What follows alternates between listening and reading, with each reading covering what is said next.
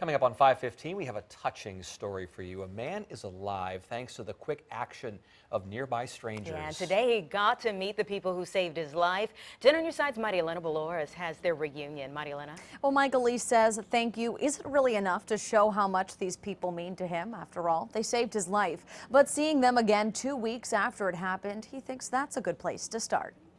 It was like any other Wednesday for Michael Lee. Dialysis in the morning, pickleball in the afternoon. But 2 weeks ago, that all changed. One step, I felt fine. I moved over 2 steps and all of a sudden I was getting dizzy. He hit the floor and strangers nearby immediately started to help. Had to assist him with CPR and first aid. During that process, I had to give the AED also. Michelle Ellison works at the Indian River Community Center. Her first aid training kicked in, the AED saving Lee's life. When they revived me, I was ready to get up and continue playing some more. Ellison and Lee had seen each other before in passing, but now their lives are forever connected. I will never forget this moment.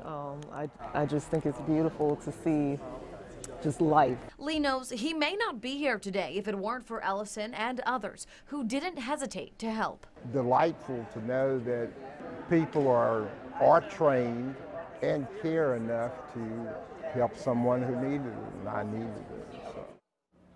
Lee says he's feeling pretty good. He's hoping to be back on the pickleball courts in 3 weeks. I'm Marielena Balouris, 10 on your side.